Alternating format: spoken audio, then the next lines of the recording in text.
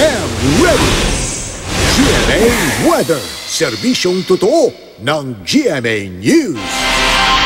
Mga kapuso, ngayong sunod-sunod ng lindol, lagi pong tandaan na mag-drop, cover and hold habang yumayanig. Mahalaga ito upang hindi kayo mapuruhan sakaling may bumagsak na mabibigat na bagay at para maingatan din ang inyong ulo. Pero matapos ang pagyanig, lumabas muna po kayo ng bahay o gusali at maghanap ng malawak na lugar na malayo sa mga struktura o bagay na posibleng bumagsak sa iyo. At maging I am ready rin sa mga aftershock. At sa atin namang ulat panahon, umiiral pa rin ang easterlies o yung mainit na hangin dyan sa may Southern Luzon, Visayas at Mindanao.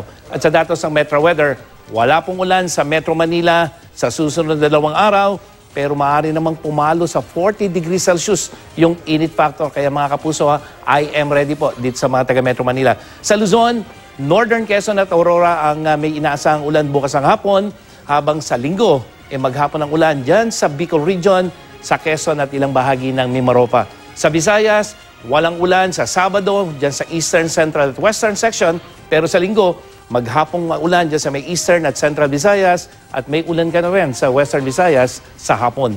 Sa Mindanao, may ulan bukas ng hapon dyan sa rehiyon ng Davao, Northern Mindanao, Sarangani at sa may Surigao provinces na nilindol na naman.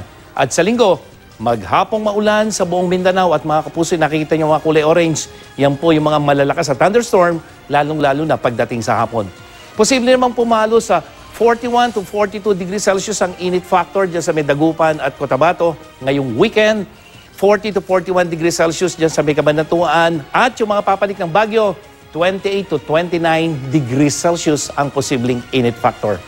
At yan ang latest mula sa GMA Weather. Ako po si Nathaniel Cruz, magplano para sigurado. I am ready.